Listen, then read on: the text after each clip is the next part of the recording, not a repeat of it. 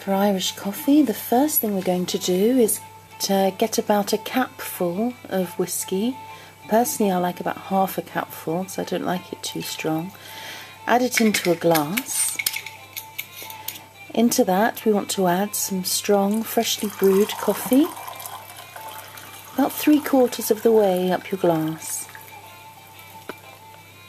Into that we're going to add a teaspoon or so of brown sugar. Rest your spoon in the warm coffee.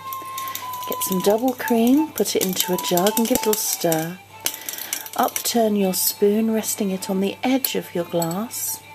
Keep it very steady and ever so gently pour your cream over the back of the spoon, which is warm, and it should just gently nestle on top of your coffee in the glass. It's very important that you make sure that your coffee isn't stirring around. It has to be still, otherwise it's all going to merge together and it won't get the effect you need for Irish coffee.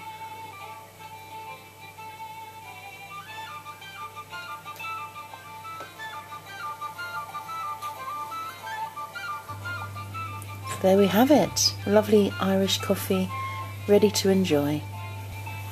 Hope that was helpful.